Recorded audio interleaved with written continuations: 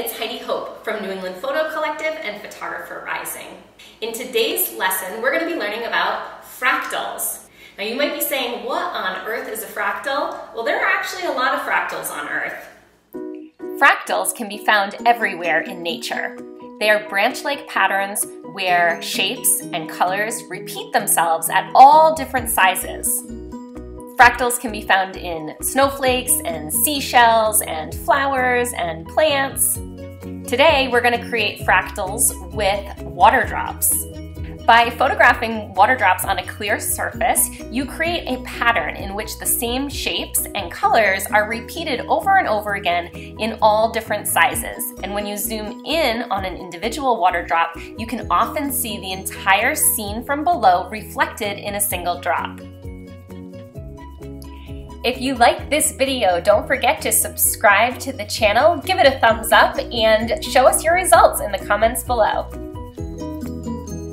In today's lesson, we're going to be exploring fractals by creating art with water droplets. So the first thing we're going to do is create some different colorful pictures or compositions. So for that, you need a white sheet of paper and some small objects. So we have some Legos here, and we have some candy and Fruit Loop kind of cereal, and then we have Shopkins. We experimented with a few different techniques, and some of them worked better than others. The saran wrap being attached to some boxes, that did not work very well. We also tried using clear dishes, like a glass baking dish. This first try with it didn't work very well either. Then we moved on to a giant Tupperware bin, and we placed saran wrap over the top of that. We had to tape it down here.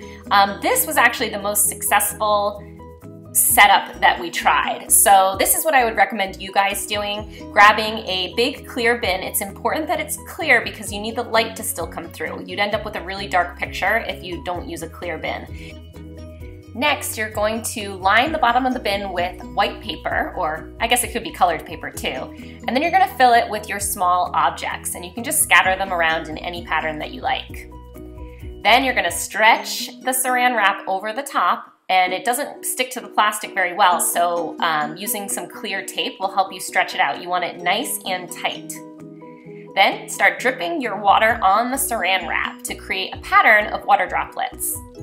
Try to get the water droplets in focus. Just one. Yeah, cool. That one. Good. That one. Good. And then you can crop in on the composition. So you're going to probably have some extra stuff around the edges, but then you can go into your phone and crop it.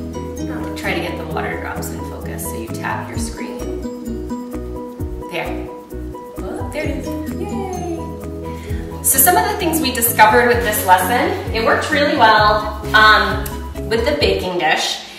But the saran wrap and the objects were a little too close together to get the objects out of focus and the water droplets in focus. So then we pulled out the plastic bin and we tried it with the plastic bin, and that allowed us to get the objects a little bit further away. So you can play around with different depths of items between baking dishes or plastic bins.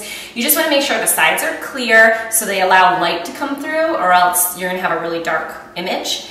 And then you can tape the saran wrap on the glass. The saran wrap stays all by itself, which is really great. On plastic, you have to tape the saran wrap down.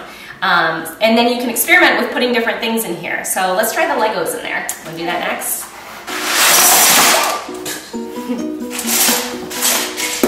Keep them towards the middle because that's close to the photo. I don't think your arms are helpful.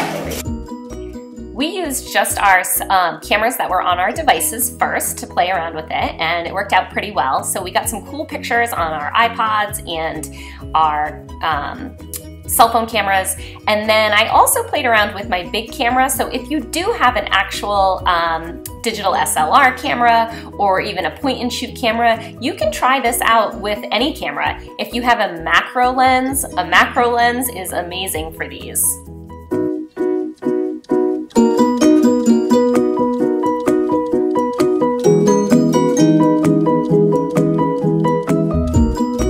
When you're done with your images, don't forget to share them online with the hashtag nepcchallenge. if you want more lessons like these, don't forget to subscribe to our channel, give it a thumbs up, and let us know what you think in the comments below.